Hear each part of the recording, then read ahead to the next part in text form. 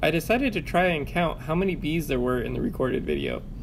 I used VLC and the built-in motion detection feature to count the bees.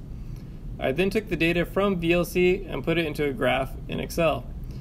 You can see from the data that we only witnessed the end of the raiding party, and that in the end there were, once again, only about 20 bees outside my hive like normal.